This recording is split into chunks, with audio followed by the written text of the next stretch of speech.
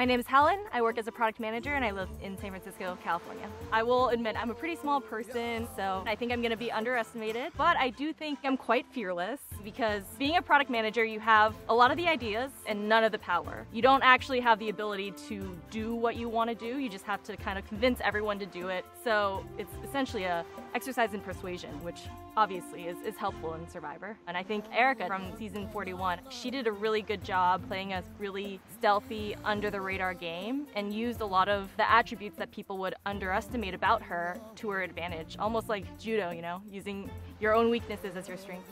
So I'm going to charm everyone so that they don't see me coming, and I think I'm going to anticipate everyone's moves before they know it themselves. So I think I'll win.